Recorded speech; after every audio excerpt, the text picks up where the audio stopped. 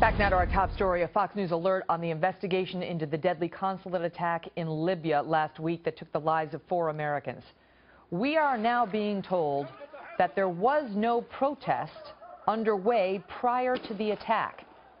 Even as senior aides with the Obama administration doubled down now on comments made over the weekend by our UN ambassador, Susan Rice, who insisted repeatedly, as the administration has done on a larger scale basis, that this attack can be blamed solely on reaction to an anti-Muslim video that resulted in protests that preceded, they claimed, the attack on our consulate. The FBI has a lead in this investigation. The information, the best information and the best assessment we have today is that, in fact, this was not a pre-planned, premeditated attack. That what happened initially was that it was a spontaneous reaction to what had just transpired in Cairo as a consequence of the video.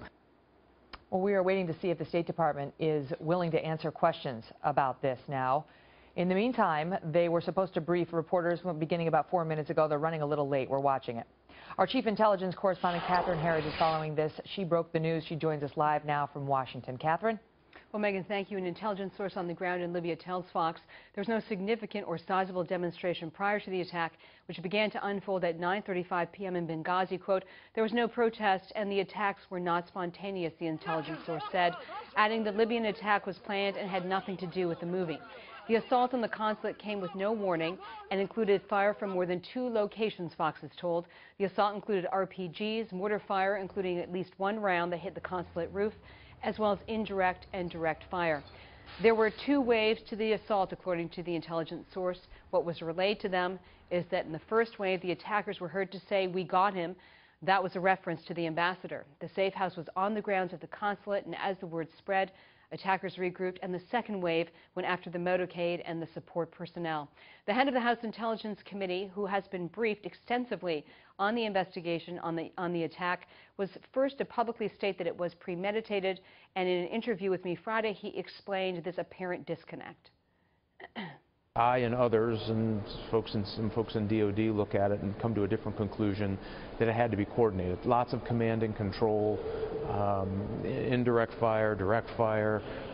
There was even a stop for some period of time in the fighting, and then it was re-engaged at another location around the consulate.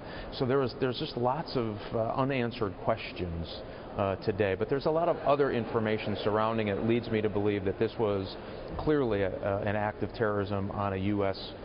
diplomatic site.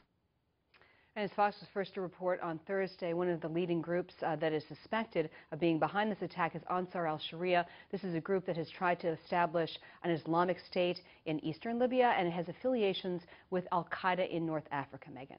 All right, Catherine, thank you.